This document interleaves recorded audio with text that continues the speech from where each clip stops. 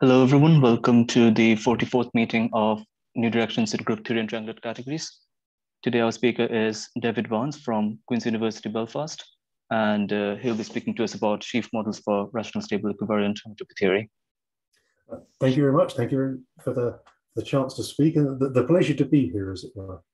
Okay, so I'm going to talk through some work. Certain amount of this was done by my PhD student, Danny Segru, and then I've been following up on some of that.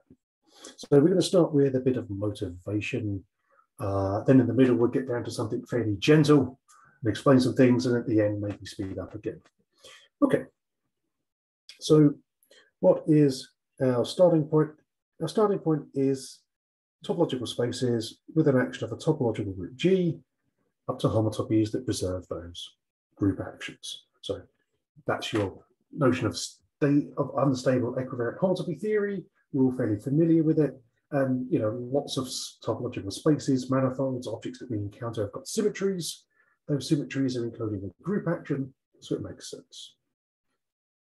Okay, so you go away and you develop some unstable equivariant homotopy theory, and you notice that there is an equivariant Ford-Intel suspension theorem. It's a bit harder to state, so I've not really tried properly. The key point is that this map, which is the suspension by V, or if you prefer, take V, your representation, take its one-point compactification, smash with that. Under certain conditions of the dimension of the h fixed points of x, the h fixed points of y, and the h fixed points of v for all varying h, if that condition is met, which is a bit like the original Ford-Intel suspension theorem, then you get that this map here is an isomorphism. So you start to say, okay, so there's some stable behavior, all right. Equally, you could say, well, let's go look at some equivariant cohomology theories, right? What could you do? Well, if you've got an ordinary cohomology theory E star, you could define a new one by taking this Borel construction. You could take equivariant K theory, and maybe you would like to take an equivariant cobordism. And so all of these examples exist, and you start to say, okay, there's useful equivariant cohomology theories. And the key point is that rather than just taking the cohomology theory on a G space and then in G act on the resulting cohomology groups, instead you want to use that cohomology, that group action right in the start, right? And you see that for sort of equivariant K theory and equivariant cobordism. Okay. Well, you get a Brown representability theorem in the equivariant setting, and they're represented by these things called equivariant spectra, which you can construct if you spend enough time looking at spectra and thinking about how you want to do those things. Great. So we get equivariant cohomology theories. We get a Ford-Intel suspension theorem. They're related to each other. You can make an equivariant Spanier-Whitehead category, and you keep going through all this, and you can recreate all of the stable homotopy theory, but now with an extra group action. And then you think to yourself, well, this is going to be complicated. I mean, normal stable homotopy theory is pretty tough to calculate in. With a group action, it's going to be even harder. So to make things a bit easier, you say, well, let's look at the rational case. Right? In this case, I'm just going to say rational equivariant spectra are those things which represent rational equivariant cohomology theories. And that's just a cohomology theory, an equivariant cohomology theory takes values in Q modules. So if you've got F star, some ordinary equivariant cohomology theory, you could just take F star of blank tensor Q to make a rational one. So it's easy enough to make rational ones. There's plenty of them. I could just rationalize any of these. And what we're doing here is removing most of that topological complexity. And the key part is that a lot of the interesting equivariant behavior remains. So you get things like rational Burnside rings appearing, representation rings occurring, but you've got rid of all that really difficult torsion information. Okay, so I'm going to pretend that everyone has been thoroughly motivated on the concept of rational equivariant stable homotopy theory, and now everyone's desperate to learn some more. Okay. Well, assuming you do want to learn some more, you say to yourself, I don't want to have to learn everything about all of the spectra that are involved. I want to cut to sort of a nice homotopy theory that's got the same information. How can I get there sort of quickly? The answer is this notion of equivariant models. And so encapsulated by this theorem here, proven by Greenlees and May in, I think, 92 is when it was published. Rational G spectra up to homotopy are equivalent to the derived category of these group rings.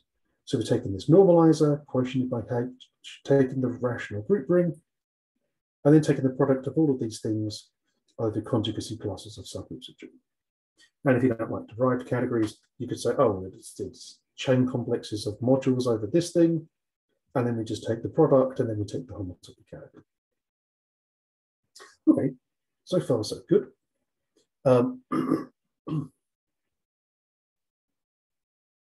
And you say, well, is that a homotopy equivalence? Is there more structure to it? And the answer is that yes, there is, because we can in fact phrase this in terms of equivalent equivalence. And once you've got it phrased in terms of equivalent equivalence, you've then got questions, well, is it monoidal?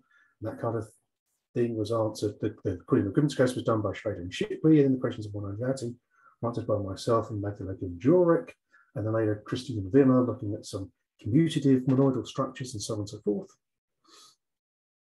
And rather than having to work in this sort of complicated topological category, which you can define quite carefully, you can work in this much simpler category over here, this algebra. And it really is simpler because you already know a bunch of examples. I mean, you know what WGH is, you could look at the free group ring, you could look at just the fixed one, Q of modules.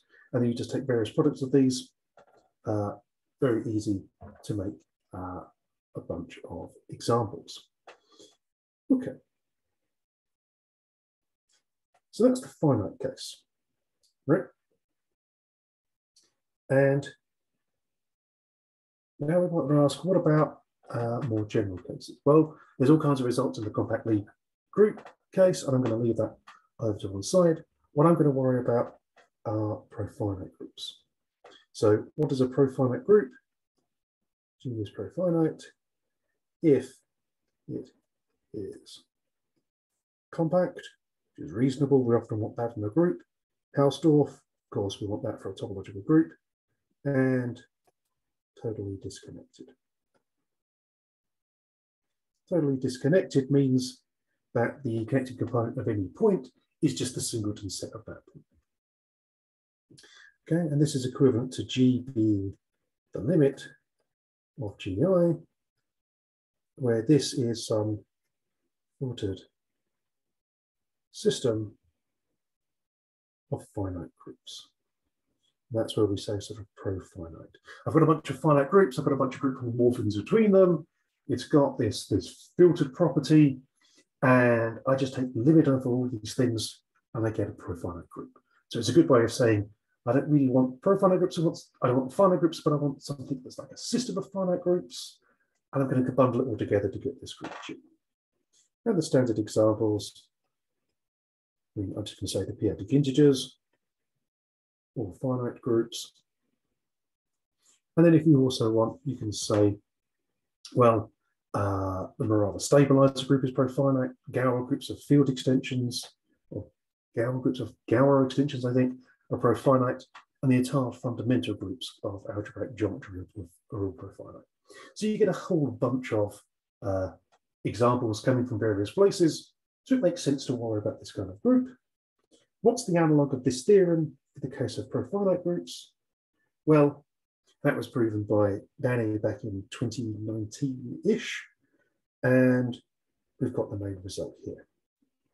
So what I want to do in this talk, I want to explain a bit about this result and some things that are related to it. What should you take away at the moment? Well, G spectra Q, this is the thing that we're interested in. It's a category of rational G spectrum. There's rich information coming from the G equivariant stable homotopy structures. You might ask, well, is this a model category? You say yes. it's a model category, and it has weak equivalences given by homotopy groups, where we're taking H homotopy groups for all open subgroups of G, right? Not just all closed subgroups, but open subgroups. And you might find that strange, but you might also say, oh, I know what an open subgroup of a profinite group is. Subgroup of a profinite group is open if and only if it is closed and of finite index, which kind of makes sense given how G is the limit of the GI. And so what should you take away from this result? There's equivalent equivalence. What's this side? Well, we've got some chain complexes. We've got this notion of a vial G sheaf, so it's a kind of equivariant sheaf, a special class. We're taking equivariant sheaves in rational in Q modules. And then the other thing is, what does this term here? This here is the space of closed subgroups of G. And one might ask, well, why does this thing crop up? And one answer is that if we were to take the rational Burnside ring of G,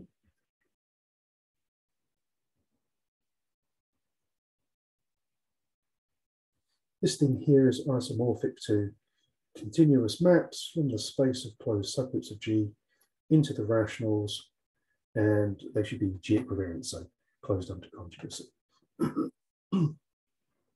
So sort of, it makes sense to expect the space of closed subgroups to crop up in here because the Burnside ring is fundamental to equivariant stable homotopy theory. Okay, so we've got an idea of what the sort of the result is. Here's this thing we're interested in. Here's this much simpler category.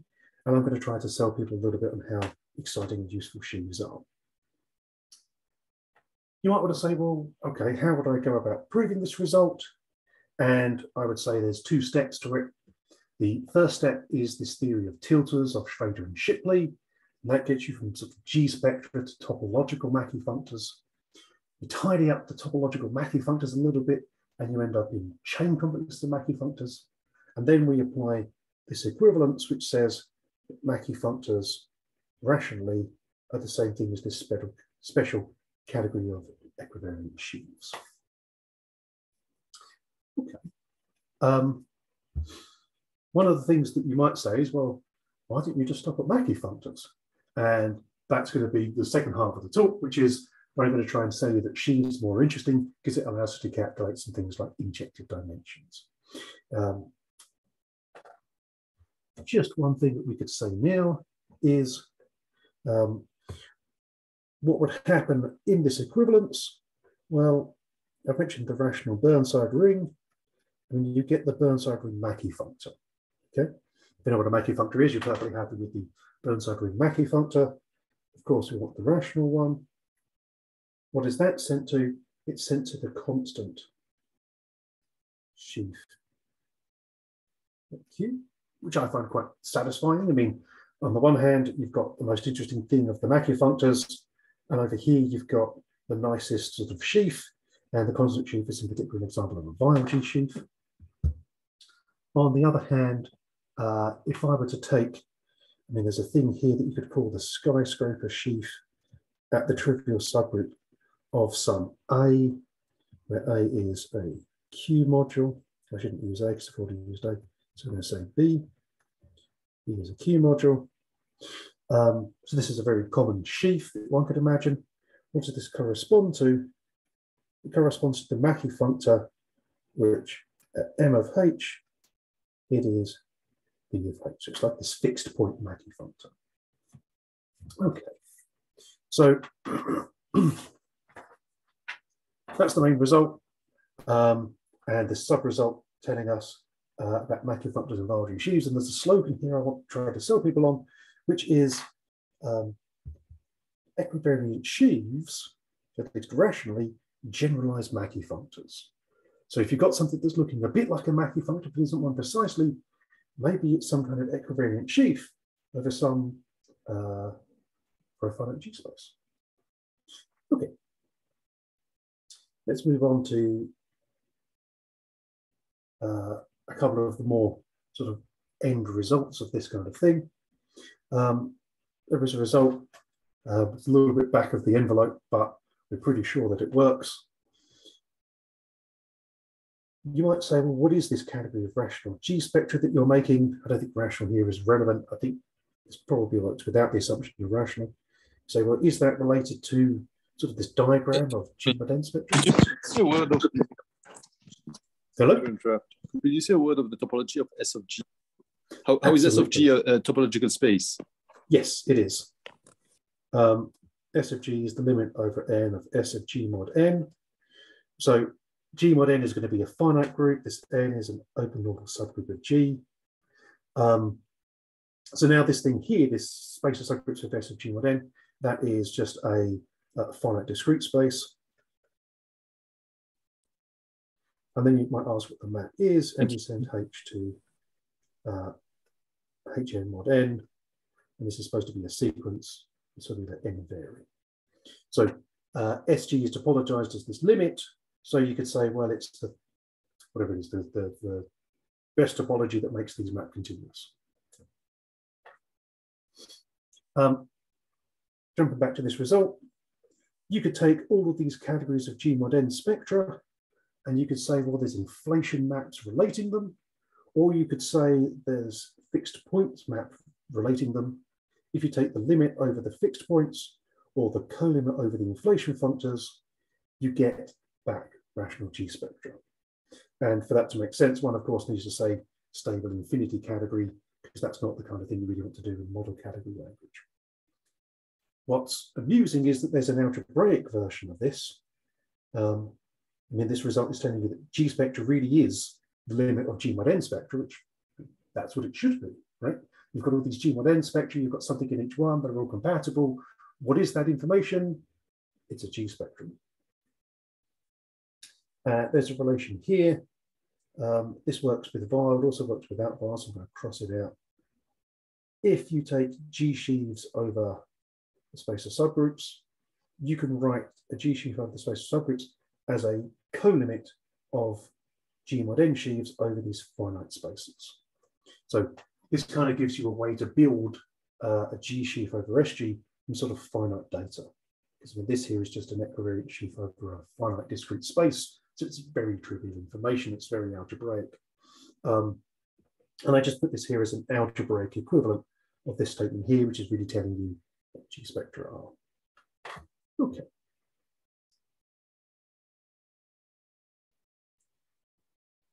Equivariant sheaves, a reminder just in case maybe people want to take something away from this talk, a bit more basic. So there's a couple of definitions. My preferred one is G sheaf over a G space X is a local homeomorphism of G spaces, and that the projection map commutes with the G action. And we often just call this as saying that P is equivariant. So what's a local homeomorphism? I'm saying that each point of E has an open neighborhood such that P restricted to that open neighborhood is a homeomorphism onto its image, just like we had with ordinary sheets. There's another definition in terms of pullback sheaves with this co-cycle unit condition. The two definitions are entirely equivalent. I prefer this one. Other people prefer the other. My complaint about the other one is that in order for it to make sense, you have to first define pullback sheaves and everything. And you can kind of lose the fact that you're taking this pullback sheaf, which is actually kind of an involved construction. So then we should have an example. And at this stage, I'm only going to give the most boring example.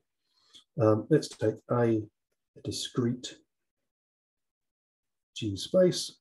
So, you know, a set with a G action that's continuous and so on and so forth. So the discrete topology on A, and the constant sheaf at A is just the projection from A cross X onto X. Okay. So, I mean, pretty trivial. And you say, well, does A have to be discrete? And the answer is yes, because when you look through the terminology, what you get to check is that the stalks, which you could define as the preimage of P or this co-limit, these are always going to be discrete. And that discreteness is a consequence of this local homeomorphism condition. So why do we call these sheaves? It's the so-called agricultural terminology. You've got a stalk of something like wheat, a bunch of stalks put together is a sheaf, and then a bit of a stalk is then just a straightforward germ. And one of the things you might say is, well, do you want your sections, so your continuous maps going in the sort of the wrong direction, do you want them to be equivariant? And the answer is no. We do not ask for them to be equivariant. We definitely want to include non-equivariant sections. That's kind of a key point. And some of the structure theorems that we get later on make use of them. So, ordinary sheaves, but there's also a group action. Makes it slightly harder to come up with simple examples. Unless we work in a nice context. So that nice context is when the base space and the group are going to be profinite. So, quick reminder, there's profinite, there's compact, Hausdorff, and totally disconnected. And reminder, we've got SG is the limit over the open normal subgroups of G of SG mod N. So this space of subgroups, the space of closed subgroups, right, is a profinite space. And in particular, we'll see the space of subgroups of the p-adics on the next page. In terms of groups, well, you've got a nicer condition in terms of the open normal subgroups. G is profinite if and only if it's isomorphic to this particular limit here, which, I mean, this is a subset of just the product of the G mod N's. And you can see that this product here, I mean, it has to be compact, it has to be Hausdorff, and in particular, it's going to be totally disconnected. So is this thing over here. Okay, I gave the definition of the SG earlier, and we're going to want to restrict ourselves to the case where the space X, the base space of our sheaves, is profinite, and where our group is profinite. Let's move on. What is the space of subgroups of the p-adics? It looks like this. So in this here, I'm imagining as a subset just of the real line. This here is the subgroup, the whole group. This here is P times the p-adics. This here is P squared times the p-adics, dot, dot, dot. And then this last one here is the trivial group. What you see is that the trivial group as a point is the limit of the P to the n's, which kind of makes sense. It sort of morally, it's sort of very satisfying that that's true. On the other hand, you could say, well, what about some other spaces of subgroups? Well, if we take P and Q primes not equal, the space of subgroups is sort of like the product of this with itself. So one of these directions is P, the other is Q, and you get this sort of big, so here a whole bunch of discrete spaces, so it's a whole bunch of discrete isolated points. You then get all of these points along here are limits of the others, and then this point here in the bottom left-hand corner, which, and this really is the trivial group again, this is like a limit of limit points. And this here will be something like E cross P, ZP. And then this point over here would be something like ZQ cross E. I've got P and Q switched around.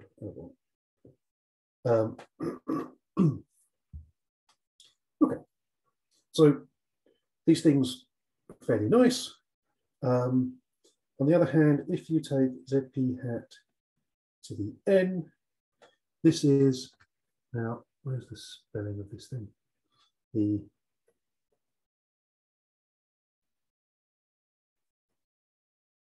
Velchinsky space. And I need some accents. I need a little cross through the L and then a tap on the N. There we go. So it doesn't matter. This is for N strictly greater than 1. This is one of these famous sort of pathological spaces. So this is true for N equals 2 and N equals 3. They're all the same space. and they're very, very poorly behaved pathological constructions. Okay, so we've got this space of subgroups, and that's the one of most interest to me, and it kind of crops up because it's the thing that you use to, it's one way to define the rational Burnside ring.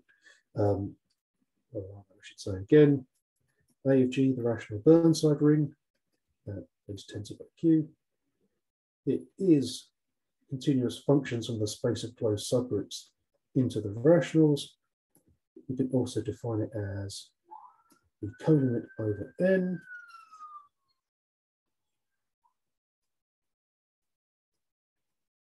And you get to choose which of these you take as a definition, which of these you take as a theorem. So the space of subgroups is important, it crops up. Let's move on. Okay, so you want to work with equivariant sheaves? Well, we know how to work with sheaves, and one of the things that we do with sheaves is we use sheafification, right? It's a great way to produce a sheaf. I define for you a notion of a presheaf, this kind of algebraic construction, and I say, well, if you want a sheaf out of this, you take the corresponding sheaf space, you do this thing called sheafification. Well, when you try to do this for equivariant sheaves, you run into a bit of a problem, which is how would you define an equivariant presheaf? What would you use? And how are you going to make sure that the corresponding sheaf space that you're going to build has a continuous action of the group? And I mean, to me, this is sort of the real difficulty with equivariant sheaves, that at all points you need this continuity, but you also want to work with the algebraic data. And in the case where G and X are profinite, there's a very nice solution to this that I worked out following on from some of Danny's work, and that we get a good notion of equivariant presheaves and a good notion of equivariant sheafification, and everything that gets down to the non-equivariant constructions. Okay, so what's the basic idea? Basic idea is the following. Instead of taking the category of open subsets of X, let's take the category of compact open subsets. That's fine, X is profinite, it has a compact open basis. And for morphisms, instead of just taking the inclusions of open subgroups, I'm going to take inclusions and translations together. Right? So it's not U is inside V, it's that some translation of U is inside V. And key point is that I'm going to take this thing as a set. You could say, oh, well, that's not a set, that's obviously got a topology on it. Yeah, good. And then you could worry about defining equivariant sheaves in terms of topologically enriched functors, and that's going to get really complicated, and you're going to have to worry about all the constructions preserving this. We don't need any of that. I just take this thing as a set.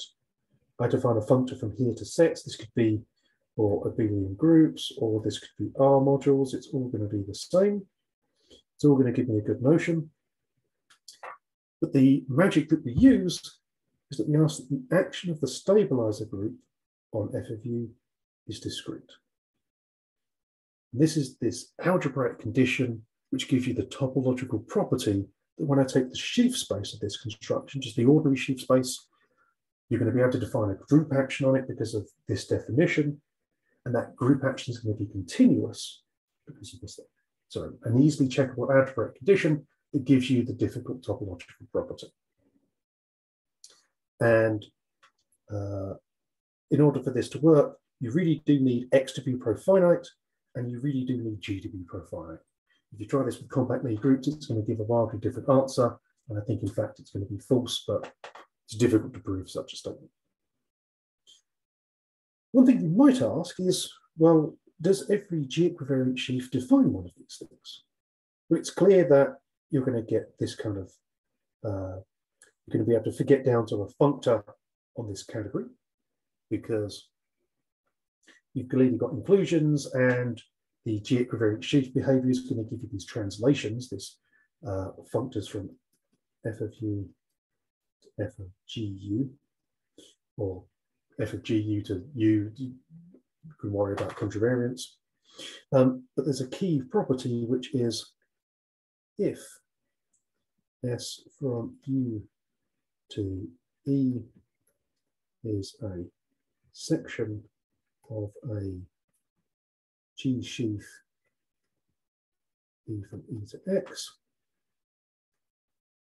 then there is a subgroup H of G, open, and a V inside U,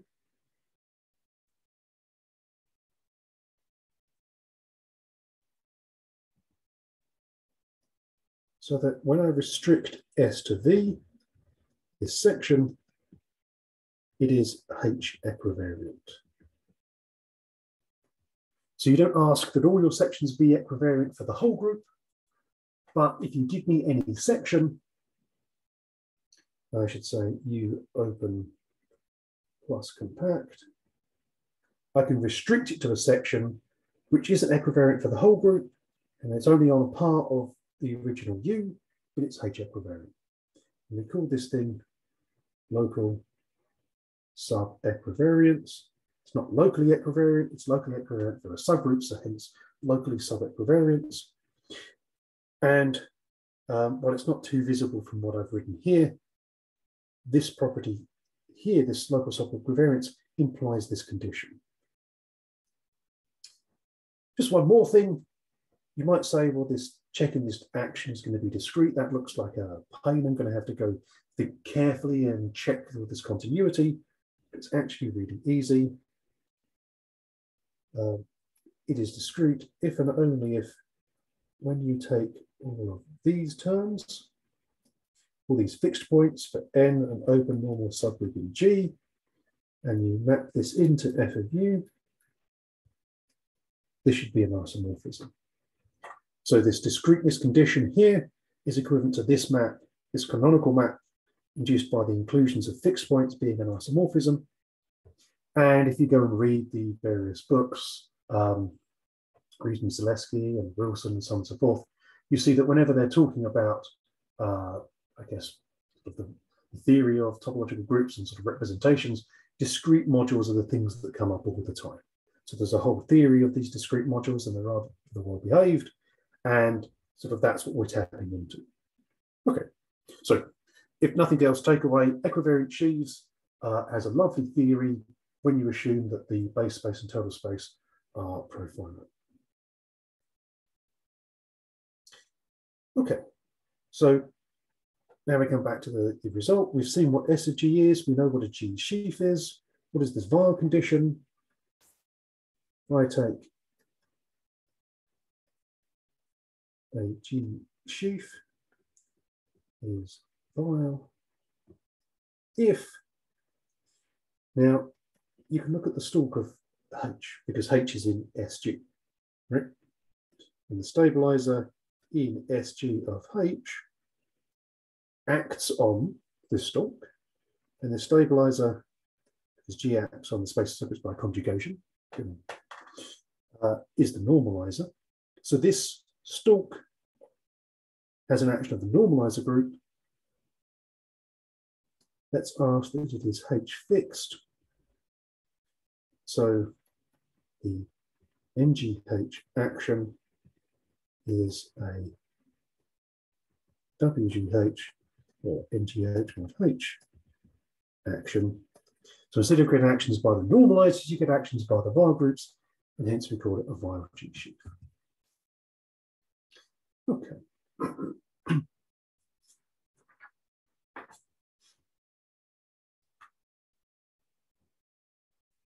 So now we know what a vial G sheaf is. It's a perfect nice category. There's a functor from G sheaves to vial G sheaves where you just take the H fixed points at each stalk over H, and it's very well related. So we get a nice category over here. I take chain complexes and such things. I can take the standard model structure of chain complexes, and I get an equivalence to rational G spectra. So this is a nice algebraic model. It covers finite case. So if G is finite, then it's to a profinite, and you can check these vial G sheaves over SG. It's exactly this product of W2H modules back from the old result we've made. Okay. I guess I just want to give a couple of examples of bar G sheaves. You can make any G sheaf into a bar G sheaf, as I've said, but let V be a discrete G module. So these are rational vector space. It's got a continuous action of the group G, which you can check by saying that the various fixed points of V, when you combine them all together as a colimit, that's just V. Or if you like, you can describe it as saying that the stabilizer of any point of V is going to be an open subgroup. There is a file G sheaf whose stalk at K in space of closed subgroups is V to the K. So you kind of got like this fixed point sheaf. I just take any discrete G module and I can make something with all of these stalks. It's a bit harder to describe what the sets, what the value is in terms of the open sets, what the sections are in general, but in this case we get a very nice description of the stalks. And you know, you want to build this using machinery. You don't want to go check this by hand and sort of worry about what's the continuity going to be, and we've got machinery that'll do that. Another example, one that's going to come in handy in a little bit. Let's take a Q module. Okay, so just a rational vector space with this group topology if we ever need to topologize it. And with stabilizer in G X0 action, then we're going to ask that this action be discrete, so, or if you like, continuous. And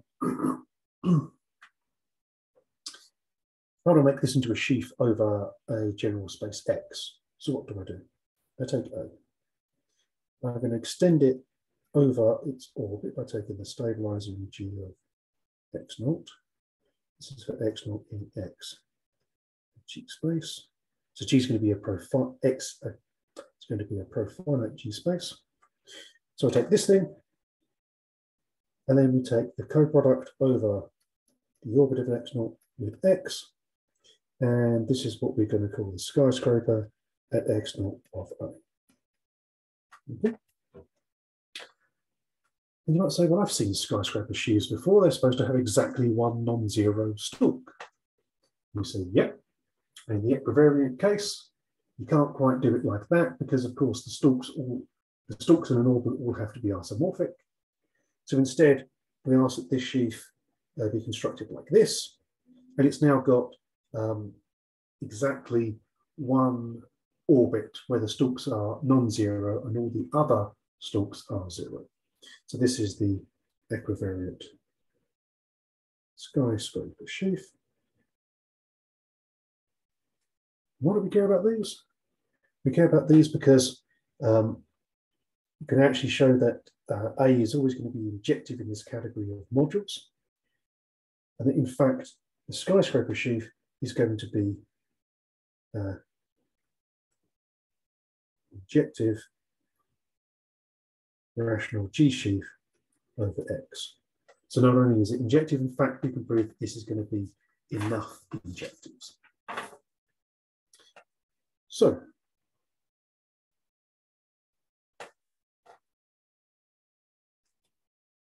I guess I should write that down. Proposition skyscraper at X0 of A is injective, and these give enough injectives. I mean, having got an algebraic model, why not look at the homological dimension? How homologically complicated is the thing? If I'm going to make some X routes, how far down the X routes do I have to make? Eventually, I'm going to want to make an atom spectral sequence relating rational G spectra to this algebraic model. Well, how many pages do I have to go along until that collapses? And that's normally determined by the injective dimension of the category. So it makes sense to get that. And we've got these skyscrapers, and they give us all the injectives. And then we can do the following. E rational G sheaf over a profinite space X, the equivariant Godemont resolution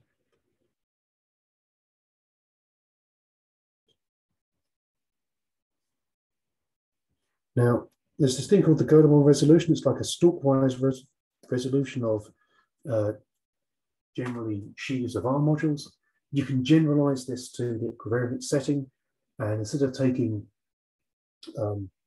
ordinary skyscrapers, I have to take equivariant skyscrapers. So I naught is really just a product of these equivariant skyscrapers in a particular way.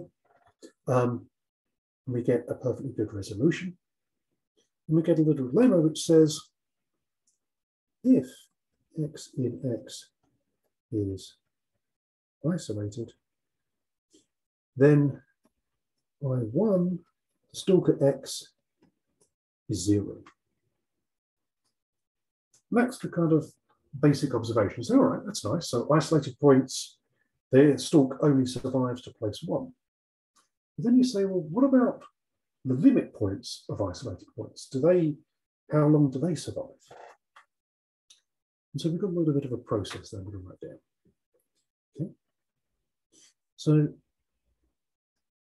let x prime be x exclude its isolated points.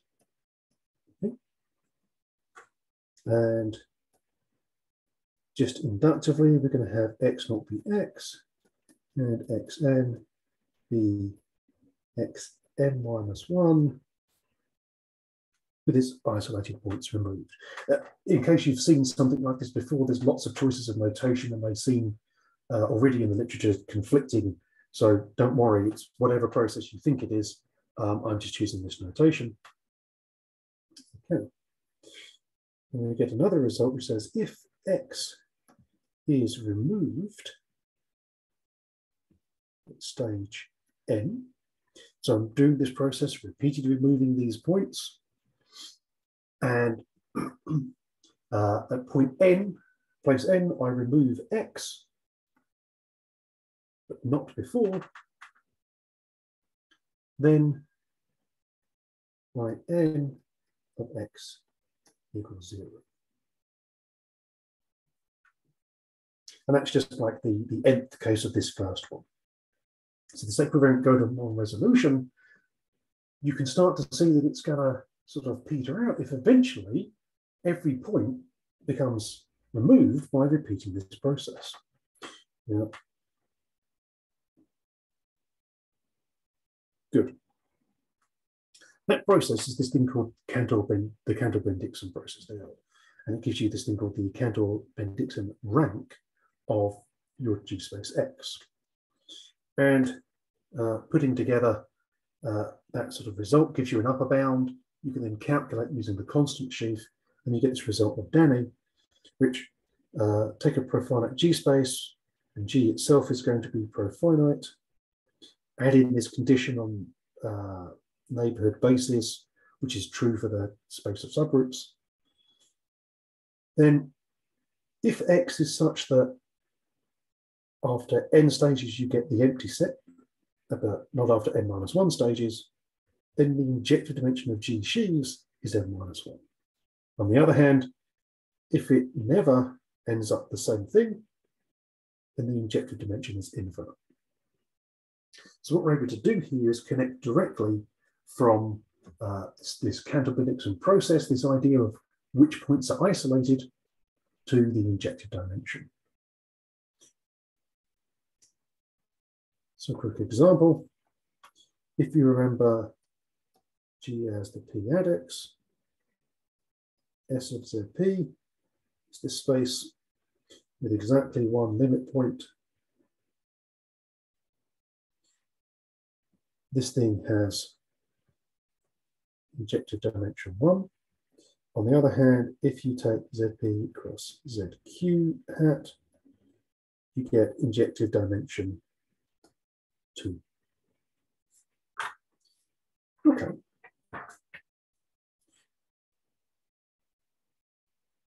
So to me, this is pretty cool because you get this property of the space of subgroups, this thing called the Cantor-Dixon rank, which people have studied, and it connects all the way back to the injective dimension of the original category. And one of the reasons I find this quite satisfying is I tried to see if I could find how you would calculate the injective dimension of categories of Mackey functors, and I didn't really see any particular answer. And if we can, I mean, this connects it to this Cantor-Dixon rank. So whatever you do with Mackey functors has to be at least as complicated as this. Since this is a known process, at least for certain groups, we might as well go off and do it. There is a kind of hidden option in here in that you can end up with spaces which after finitely many stages repeat as a non-zero space at each time. And we've struggled to sort of get what's going on there. We think the answer is going to be infinite injective dimension. We think the only case it's going to be finite is in this case. And there's all kinds of complicated things with this Cantor-Dixon rank where you might like to sort of say, well, actually I want a transfinite process. I don't just want to do this removal of isolated points finite many times. I want to move past ordinals and cardinals. I leave that to the experts because we only want finite injective dimension. Okay, so in that big theorem, rational G spectra, we get all the way down to sheaves. Sheaves is a perfect nice category. We've got some interesting examples. It gives us a notion of what's going on with the injective dimension. And we also get this sort of very clear appearance of this space of closed subgroups. One last thing I want to do, and maybe I'll just take a few minutes, is how does this equivalence between Mackey functors and Vargy sheaves go? Well, I can assume that everyone knows what a Mackey functor is. Okay, so if I have a Vargy sheaf here, I send E to a Mackey functor M, which at MH is the space of sections from the space of subgroups of H into E, continuous sections, and I want in particular H equivariant sections. So H equivariant sections over the space of subgroups of H. So given a Vargy sheaf E, this is my values. Conjugation is induced by group actions. I'm not saying anything more than that. I can sit there and try and guess what it is. Restriction is restriction of sections, which is quite satisfying. It's very much a restriction functor. And what is the induction functor for this Mackey functor? Well, in this case, it's given by sum over a traversal and extension by 0. So that's a little bit vague, but basically I'm saying you take your section, well, you've got a section, you want to make it a section over a larger subgroup, so let's just take all of the traversal of one subgroup in the other, move all those sections around, add them all up, and then everywhere else we just extend by 0. Just in terms of the other way around, if I had a Mackey functor M, what would M map to? It would map to a sheaf with stalk at K in space of closed subgroups, and it's going to be the following thing. It's going to be this co-limit. Now, the Mackey functors here, I've not said this, but when one's defining a Mackey functor for a profinite group, these only take values at open subgroups of G. So each M and K This is now going to be an open subgroup because I'm going to take n to be an open line subgroup of G. Like I can't take the value of m at k, it doesn't make any sense. So instead I take this colimit, but I don't just quite want this colimit. I have to stick in some idempotence, which is a bit difficult to define. The point is, it's sort of a colimit of these values, and this gives me a stalk description. And in some ways you get what you'd expect. From the Mackey functor to a sheaf, I can tell you what the stalks are, but not so much the sections. Going from a sheaf to a Mackey functor, I'm going to define it in terms of sections, and I'm not really going to use stalks. Okay, and yeah, I think I'm going to finish there.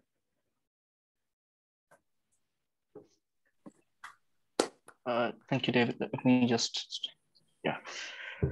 Can we all unmute ourselves and give David a round of applause?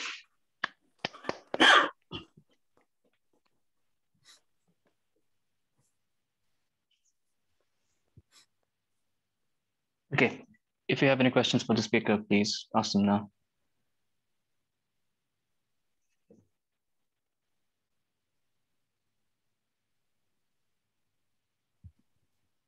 Does it play any role in your work that for finite group Mackey functors over Q are semi-simple?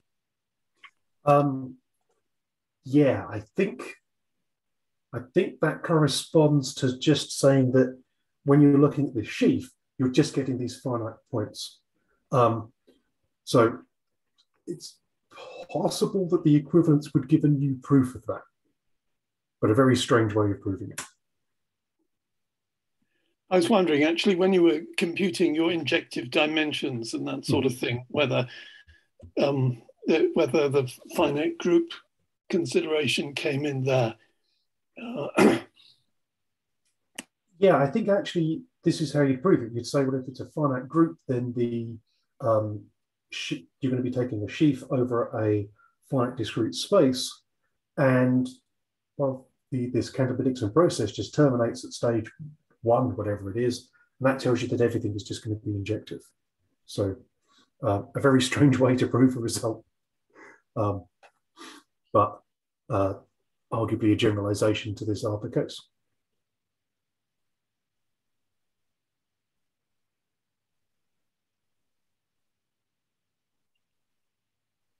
Okay, any more questions?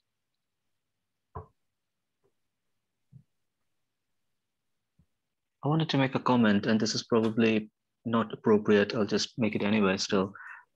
Is it possible, do you think, that this theory could be like vastly generalized to what Dustin Clausen and Peter Scholze call condensed abelian groups? Yes, that was on my list to look at. Maybe. Yeah. I've got to go make a note to go and have another look at that because I think that dropped off the thing.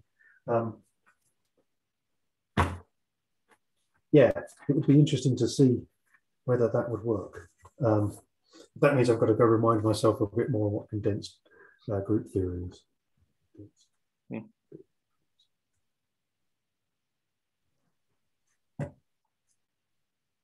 Okay, do we have any more questions for David?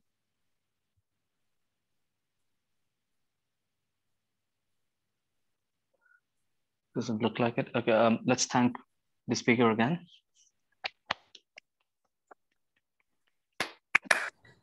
We do not have a talk the next 2 weeks as I'll be away in Copenhagen. And the week after that, we have Mark Behrens.